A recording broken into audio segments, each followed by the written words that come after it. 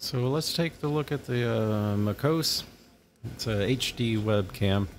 It's a USB out. It's 4K. As you can see, it's 3840 by 2160, 4K resolution. This is a digital industrial camera. It's got a CS mount 5 to 50 millimeter telephoto lens. It's zoom, and manual focus, and manual aperture. So you got some options there. Gives you quite a bit of control with it. As far as I understand, in OBS, there's a lot more options with pan, zoom, white balance. Yeah, quite a few. So let's get this thing unboxed and see what it comes with, and then later we'll get it hooked up and see what that's going to look like. Okay, so the box, pretty straightforward. It's fairly light. Looking at the back of the box here, it's got quite a few different resolutions. Let me get this cellophane plastic off here. That way, get rid of some of this glare. Maybe.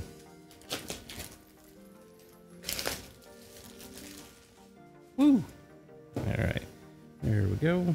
There's the box. Pretty, not much to tell there. And let's see what we got in here. Oh no, this is gonna be another one of those unboxings where I can't get into the box. Oh dear. Oh, I got lucky. The sleeve came off this time. Last time I had to cut it off and look like a complete moron.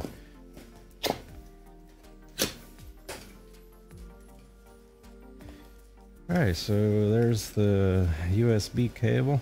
It looks like it's a USB 3. My goodness.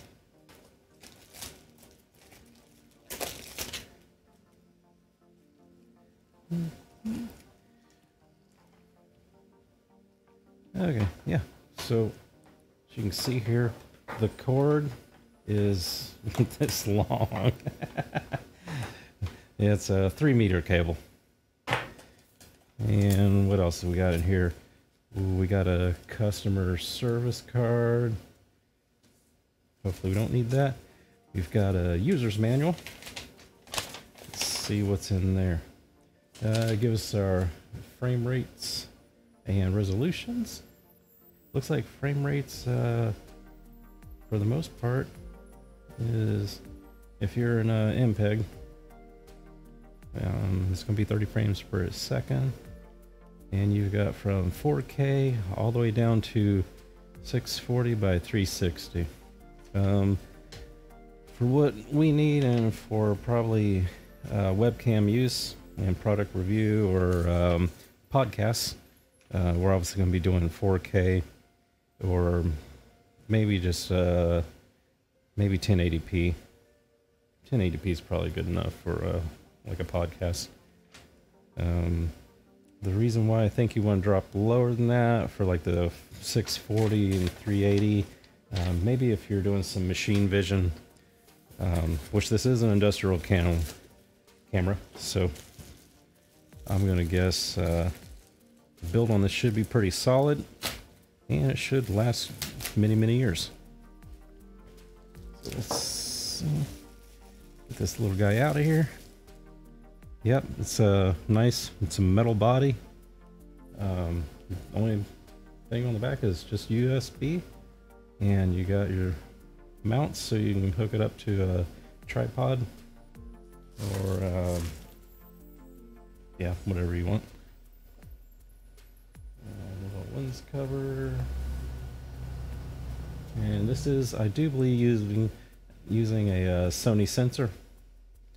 So that should be good quality. Got our aperture, focus, and our zoom, telephoto. And these all do lock. So yeah, nice little industrial camera. So right now what I'm doing to record podcasts and product reviews is I'm using these Panasonic Lumix cameras. So this little guy, 4K, obviously not all of the options that you would have with a full camera, bridge camera like this, but obviously I don't need all the options that has.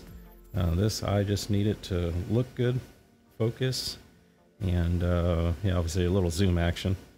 Other than that, yeah, if it's 4K and I've got some depth of field, this $95 versus 3 or 4 of these guys at $400 to $500. Yeah, that's a big difference. So yeah, we'll call it quits for this, and I will get this hooked up, and we'll unbox something stupid just to see. Look, here I got this little USB guy, so maybe that's what we'll unbox. We'll do something. Put this to the test, see what it looks like. Thanks.